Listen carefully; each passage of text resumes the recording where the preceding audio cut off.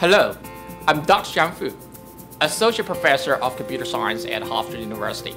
I'm standing here in our brand new Big Data Lab, which is used as both a teaching and research facility. Students take courses that can lead to careers in emerging and faster-growing IT industries, such as cloud computing, finance, data integration, semantic web, and cybersecurity.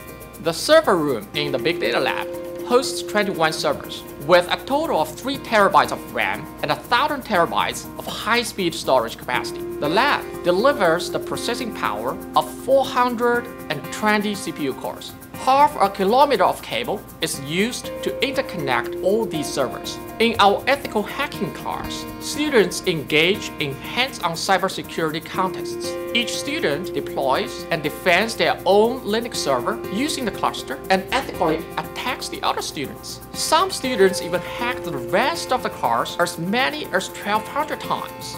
In our parallel and distributed computing class, students learn programming methods for large-scale data processing, including Hadoop and the message passing interface, which are used in the world's supercomputers.